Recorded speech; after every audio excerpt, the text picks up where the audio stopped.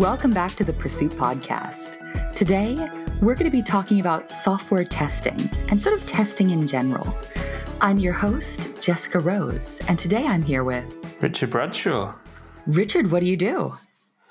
I am currently the boss at Ministry of Testing, but generally just a bit of a software testing enthusiast. I'm going to dig a little bit into this title, boss. Is that what it says on your business cards?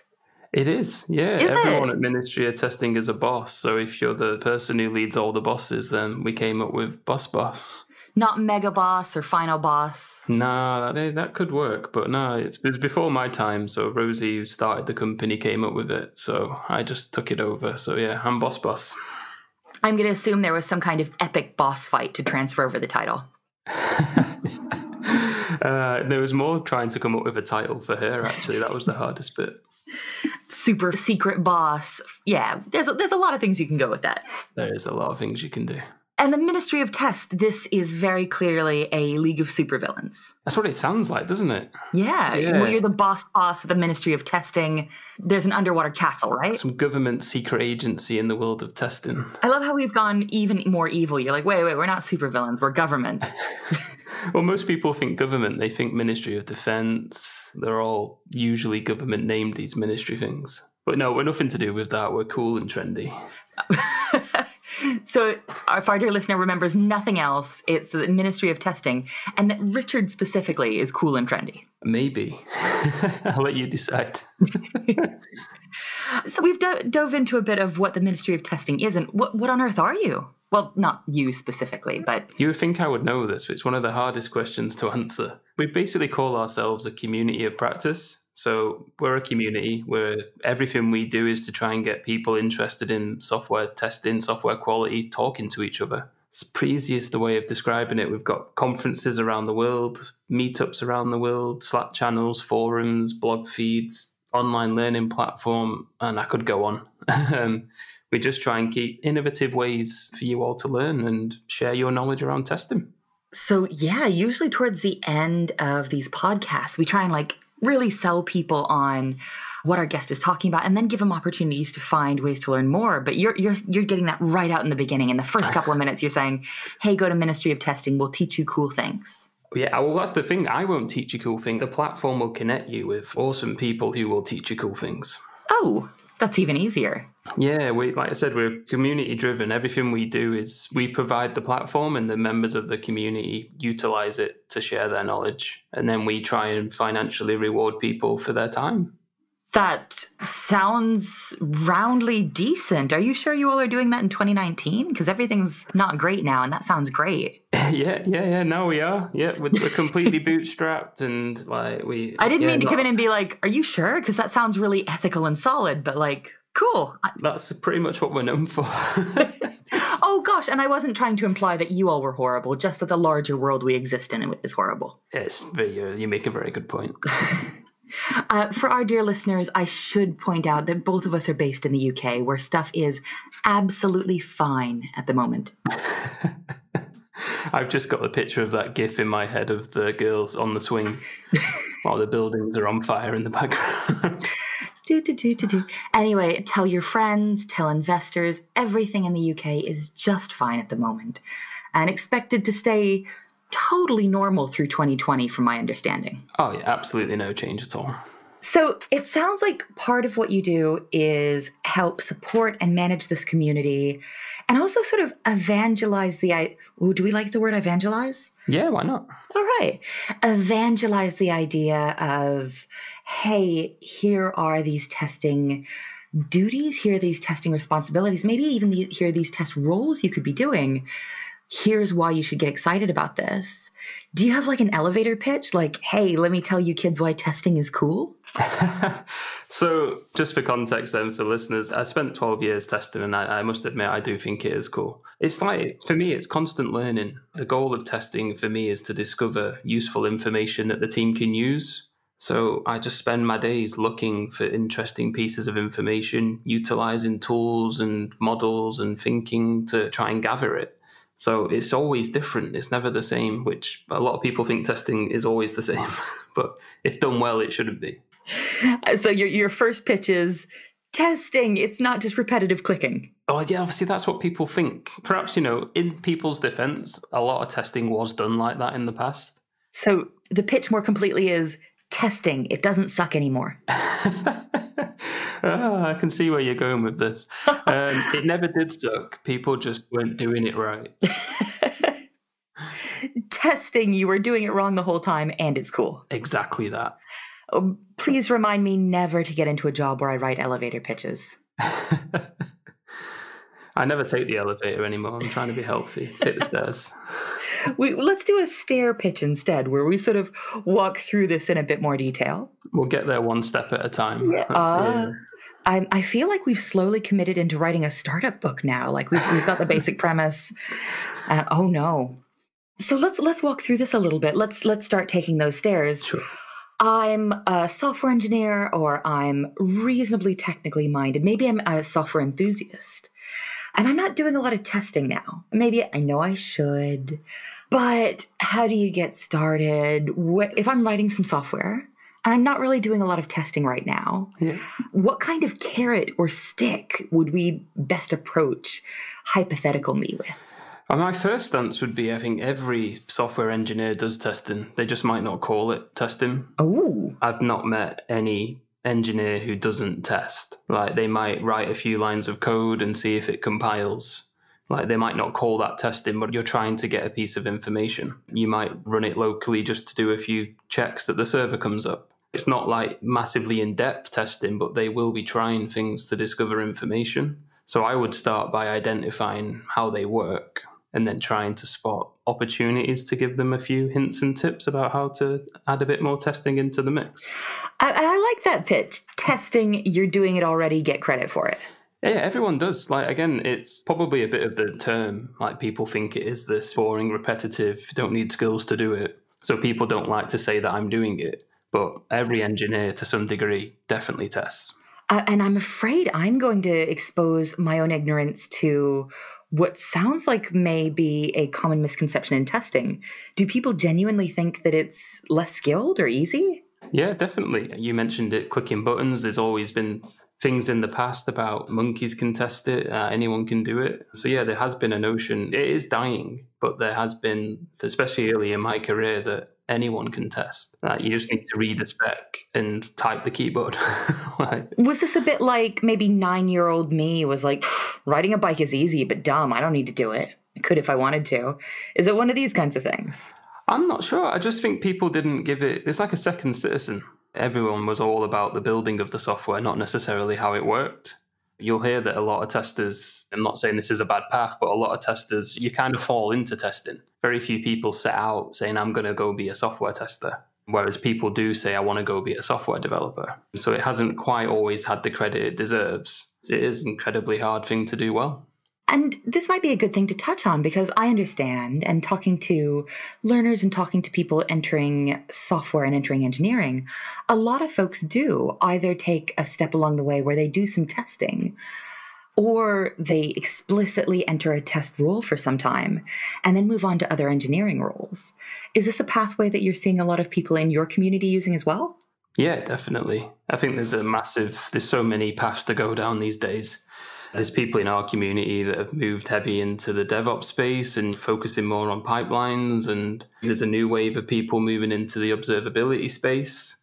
Because again, it's collecting information. You're just collecting it from production and trying to make sense of it. Or the tooling is telling you to come and have a look over here. So then obviously you use your testing skills to go and have a look over there.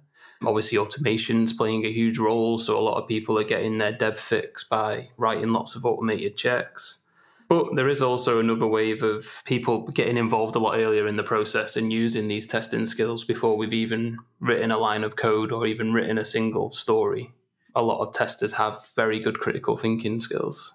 So yeah, there's a whole host of paths to go down now. Quality engineering is a popular term. There's a lot of people moving into coaching roles. So yeah, it's becoming a very diverse space. So let's say hypothetically our dear listener, well, not you, dear listener, but another dear listener who could benefit from this, is brand new to tech. Maybe they're looking to get into software engineering or looking at the engineering space in general. And this might be one of the first times they've heard about sort of explicit roles in test. What kinds of things are out there for them? Well, the most popular at the moment would probably be like the SEDET, the software developer engineering test.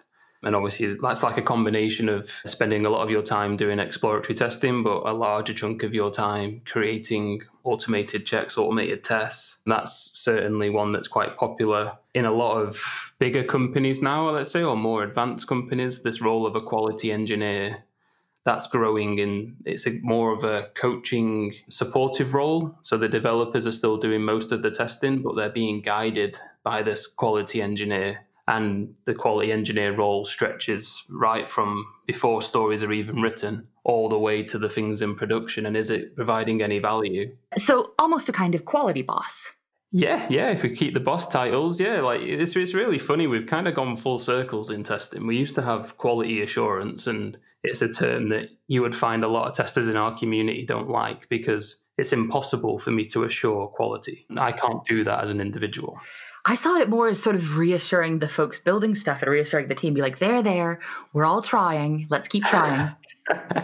That's a good way of doing it, but usually it ended up with the tester getting the blame, saying, why did you miss this? Why did you miss that, etc. Again, times are changing, though. We don't tend to have too much of that. But yeah, I like your idea of it better. But now it's kind of gone full circle, and we're respected enough to be able to go and mention things that could improve quality all along the way, instead of being this team at the end that try and test the quality in, which never works.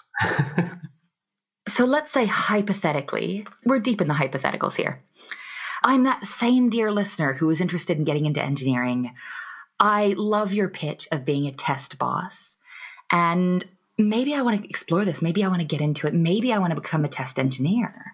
What kinds of skills would I need or could I need before I start practically looking at applying for my first job? Like problem solving is the number one testing skill. Well, maybe that's not number one. There's probably a few in that top row, but problem solving skills are a must because that is literally what testing is. Everyone listening to this is involved in software in some way. We're trying to solve problems all the time. Our users, customers want to be able to do A. We attempt to build something that solves A. And then when we're testing it, we're trying to work out if we've successfully built A and it works and provides the customers with what they want. So being able to identify those problems and break them down is a must. But again, that skill transfers across every software role. Critical thinking is definitely a fascinating space to look into. You always get the famous testing quote, no user's going to do that, or how the hell did you think to do that? And obviously, I think they come from critical thinking skills. Yeah, 9 times out of 10, when I hear about really interesting ones in the news, they tend to be, someone put an emoji in this field.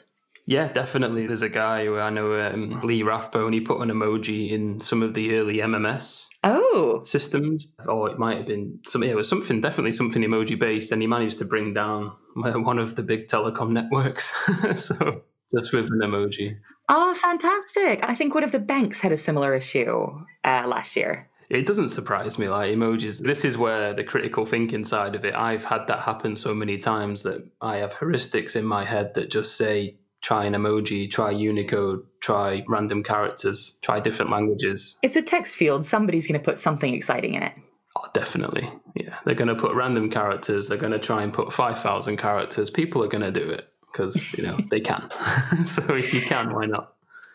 So it sounds like user empathy, and sometimes user empathy in a gently competitive way is a big part of these roles.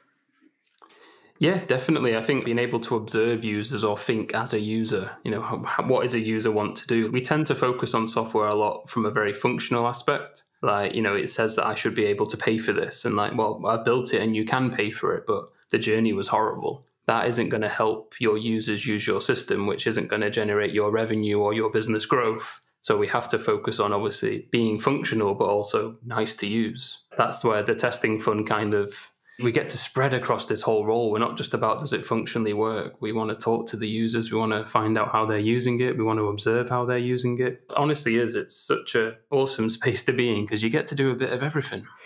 I confess that I think you might be a much nicer person than I am. I was approaching this from a very competitive, like, yeah, let's figure out what those glorious weirdos are going to do.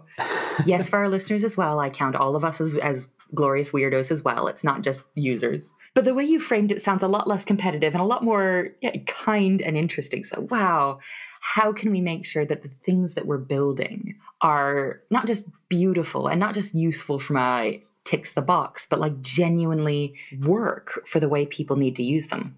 Yeah, and this, again, they could list billions of things that focus on that space, but you've got accessibility, which is obviously a huge criteria. You've got to know who your target users are, what kind of demographic are they, or what age groups are they in. And obviously, you can try and guess all that up front, but it's much easier to try and find out somehow. Yeah. Record it, have observability, have monitoring in place to try and get this. Because I could sit there designing personas all day long, and that might not be a good use of my time. Or I could just go and find out who the hell is using this app and how are they using it, and make sure that we test to keep those people using it. So this is really interesting and abstract, but let's talk a bit more practically. If I say, wow, I'm going to go out and find out who's using this app and how they're using it, how might I do that? Or how might you do that?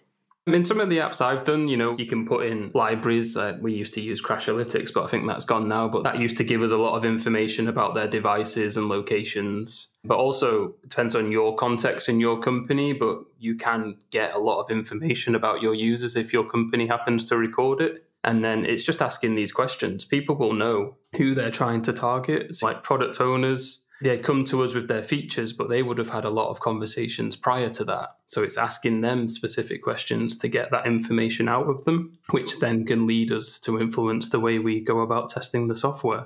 So yeah, asking a lot of questions. So you mentioned the skills earlier. Asking good questions is like really high up there in the testing world. Oh, great. So if anyone out there was that really smart, gently annoying kid at school, it's like, but what about this? What about this? It sounds like that they may have a budding career in test engineering just waiting to happen. Yeah, and then the second most important skill then is knowing when to stop asking some of those questions. Oh. Oh, yeah. Like the 5 whys is quite a popular one. Just keep asking why. But I think once you get to number 5, the other person's just had enough. It's like, stop it. That's cute. We're done with whys now. Exactly. So we've talked a bit about what kinds of skills and what kinds of personalities and what kinds of approaches might be a really great fit for folks coming into testing. What are some challenges you see folks coming into testing for the first time or coming into testing roles face? It's definitely just the pace of software, but I don't think it's unique to testers. It's the landscape of building software is moving at such a rapid pace that obviously if you want to test software, you need to be on top of all these things. Perhaps you don't need to know how to go and set up something in AWS, but you need to understand the implications of using something like AWS. You might not have to know all the latest cool packages that are out there, but you need to understand how they're built and where they're coming from, and is there any security holes in that? You need to understand all the monitoring and observability tools. So it's everything that can make up a piece of software you need to get on top of, and it's a lot of work. Or you can just be the tester at the end who just checks that the requirement has been built. Oh. They won't have a very long career in the way that things are shifting. So it is that thirst for knowledge, that desire to not know everything inside and out, because we're not building a lot of these features, but having enough knowledge about them so that we can think about how to test it or how it might impact the product that we're building. But this sounds like a really fantastic opportunity as well, sort of the long-term ability to dig into these new technologies, to pick up these new skills. This might be me being a bit of a cynic, or maybe it's just the way the world works now, or maybe just roles in tech. But from my experience, folks tend to stay in roles in technology not quite as long as we might expect people to in different industries. Oftentimes, you'll see folks change jobs every 2 or 3 or 4, or even 1 year. It sounds like some of the challenges you've just mentioned are also really exciting opportunities to pick up these new skills and maybe move on to your next job. Hopefully still in testing. Yeah, you're exactly right. There's so many opportunities in testing, but like even in the world, software is just everywhere. I think it was the CEO of General Motors who was at an announcement at Davos, that big conference in Switzerland, and they said that we're now a software company. We're no longer an engineering company. And every company's taking that route. So yeah, there's so many opportunities out there in the world of software. It's an incredibly exciting domain to be in. I think everyone who works in this domain is just so privileged and so lucky to that software became what it is. Yeah, that sounds really exciting. And you touched on this a little bit earlier, talking about like, oh, people move into ops roles or this or that. Just to dash back a little bit, what kinds of roles are you often seeing community members move into once they've gotten or taking their test experience too? So, like I mentioned it briefly, like automation's a massive space at the moment. Everyone wants to be faster and releasing quicker and getting that rapid feedback. So, a lot of testers, I don't like to use the term, but listeners will relate to it. We have notion of what we call manual testers. I don't call them that, but the industry calls them manual testers. And they're the people just running through test scripts or test cases, or just usually they spend a lot of their time exploratory testing. A lot of those people are moving into the world of automation because we can't, realistically, in this world of software, context has changed, but we can't have someone sat there running test cases for days, weeks, months, because the opportunity for that business has gone. So we need to find new ways of getting that rapid feedback, and automation is one of them at the moment. So there's a lot of people really wanting to move into the automation space. Very exciting. It is, yeah. And that's another minefield. That's basically being a software engineer. But instead of building products, you're building products to test the products. It's just products all the way down, eh? It is products all the way down. So we've absolutely sold someone out there today. Oh, wow, I want to do more testing, or I want to get into testing, or possibly they only really paid attention for the first couple of minutes and they're like, I want to be a supervillain. I don't think I want to work for the British government is going to be a massive sell right just now. I guess there's a couple folks vying for a government job right now. Probably. There's plenty of them going around. For our dear listeners who are not based in the UK, there's currently two guys competing to see if they get to be prime minister, but maybe not. That's accurate? Pretty accurate, yeah. There's extra dependencies and clauses, but poof, everything is fine. But let's say we've completely convinced someone to rededicate their life to testing, or even just to check it out a little more. Where would you recommend they start looking for information first? So you're absolutely right, Jess. And what I actually think will happen is they won't have a choice. Oh. Software engineers are going to have to get more involved in testing because that's the direction we're going. There's going to be less dedicated testers. And a lot more of the kind of roles we've mentioned, people specializing in automation or quality engineers or coaches who are trying to help the developers get more involved in the testing space and having that team own the quality. And I think it's rightly so. Like if I've said I've built a piece of software that can do ABC, I would want to make sure that it can do ABC. I don't want to ship it or put it over some wall to someone else to come back and tell me that it can't do ABC. I want to own my work. And saying, I built this, it's probably fine, doesn't sound super satisfying. It doesn't, does it? Like, would you be sat at your desk going, I've done a really good job today? Whereas if you've been able to run it yourself, do a little bit of exploratory testing, maybe write some automated checks, automated tests for the functionality that you've just written, and then you commit that knowing that there's a guy called Michael Bolton, like not the singer. I was about to say, there is a guy named Michael Bolton. He's written a lot in the testing space, but he talks about knowing that it can work, not that it does work. Ooh. So the minimum developers should be doing is committing stuff to knowing that it can work, and then the team do other types of testing to find out if it does work.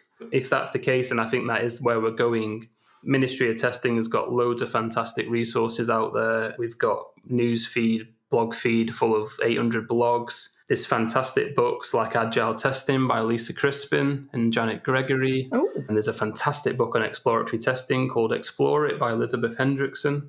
So there is some great books out there. But yeah, just Twitter's a great place for testing community. There's lots of chat on there. There is so much information out there. The testing community is very vibrant. They're very open. They share a lot of what they do. So you just have to start looking for it. And yeah, Ministry of Testing and those books are a great start. So this is very, very wide open, really useful for folks just getting involved.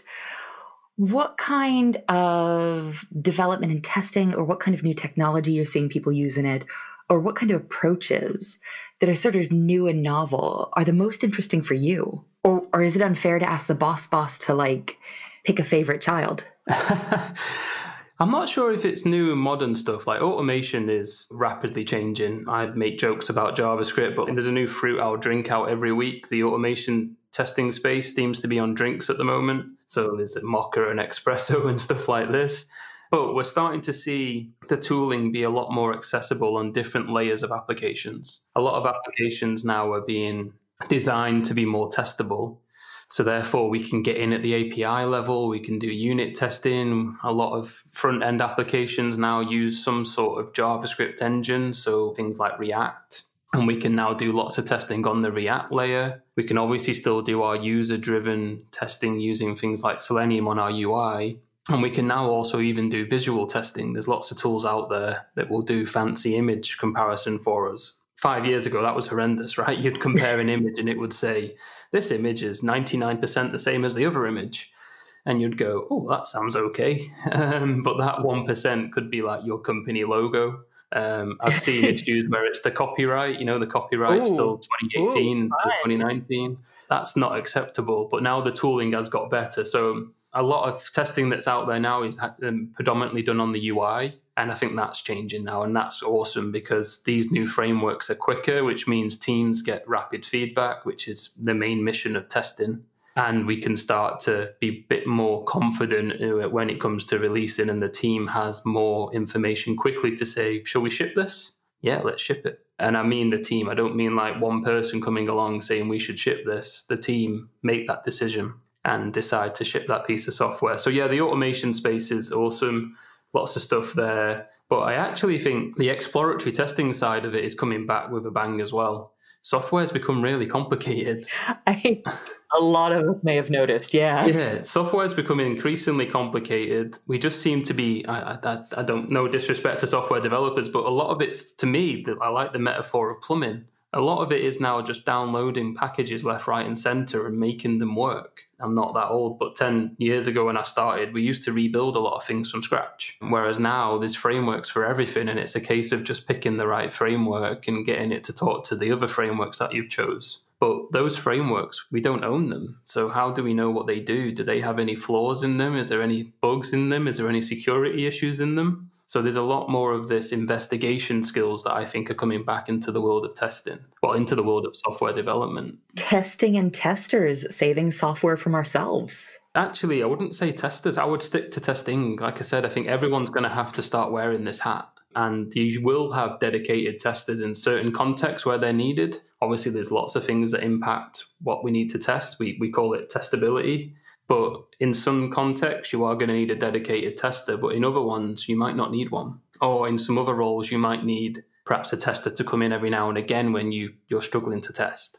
You can't work out how I'm going to test this piece of software, which, funny enough, is actually my favorite piece of testing advice. The best thing to ever ask in any meeting when you're talking about building something new is, how are we going to test this? Ooh. And there's a few things in that sentence. The we is massively important. I never ask the question of, how am I going to test this? As a team, how are we going to test this feature? And even before we've written anything, that opens up so many questions. And we can iron out a lot of bugs and a lot of design decisions there and then just by asking that very simple question. Fantastic. And it sounds like you're leaving us with some really practical, really sound advice. So approaching a new product, approaching a new feature, approaching a new approach, what should we ask? Yep. How are we going to test this? How are we going to test this? And like pointed eye contact at everybody in the room, power pose, and then you just walk out? Pretty much, yeah. And then I come back and say, how are you going to test this? But it is massively important. Everyone's been in software, and some software is just not testable. It's just not been designed to be. And that makes it hard. You can't achieve rapid feedback if it's not. So if you ask the question up front and you've got the team buying into this desire to have quality software, we can make design decisions there and then that make this thing easier for us to test. And once you ask that a couple times, I bet actual money that you've got the rest of the team asking themselves, oh, how are we going to test this when they're approaching something new before they pitch it? Definitely. It's some of my old teams just see the biggest grin on my face across the room. And it's because someone's just come out with, well, that's not going to be very testable. Ooh, nice. I've worked in an awesome team where I got to the point where the developers were listing what automated test they were going to create as part of their work, as well as a list of exploratory charters, as in a charter is like a mission statement to do some testing. And the ticket, before it had even been coded, had all that information on it. And I was well happy. Like, it's the same thing about, as people, as you mentioned, you start asking these questions, bringing up the same things over and over again, it becomes other people pick up those heuristics and we start to see a change in people's mindset around quality. So it just takes someone to ask those questions from the start. But you need to be in that room to be able to ask those questions. And sadly, not enough testing people are in the room at the moment. Let's get a lot more of you in a lot more rooms. Richard, you've been an absolute joy to chat to, and you've let us know several times that we can find the Ministry of Testing at ministryoftesting.com. But if folks wanted to hang out with you online in non-creepy, non-stalkery ways, where do you live on the internet? Yeah, so I'm everywhere. The easiest place is to get me on Twitter. So I'm at Friendly Tester on Twitter. I'll reply pretty promptly there, and my DMs are open for now until I do get some of that creepy DMs coming in. But until then... Yeah, I think most of our audience, I'd go as far to say everyone listening right now is absolutely lovely. And as long as you keep pictures of the puppy posted pretty regularly, nobody's going to hassle you. Oh, that sounded like a shakedown, didn't it? Whereas, like, you keep those dog pics coming. Yeah, no dog pics, no followers. But yeah, Twitter's the best place. Miniature Testing's got a big Slack channel. You can get me on there. Got a few YouTube channels. So Whiteboard Testing is little short, less than 10-minute videos on testing with stood in front of my whiteboard, using that as a bit of a tool. And then I've just recently started doing some Twitches as well. Oh, how fun. Me and my colleague Mark are picking a new testing tool every couple of weeks and just spending an hour trying to make it do what it's meant to do. Helps us learn tools and keeps us fresh in terms of having, more tools in our tool belt, but also it's a bit of fun. Depending on how careful you are, I'm sure that you may introduce a global audience to some very northern swears. Yeah, well, he's from Norfolk, so we kind of we have a bit of banter about that. Thank you so much, and thank you very much for listening. Come on back, we'll have a new episode for you soon. Until then, you can find us at Pursuit Pod on Twitter. Thank you.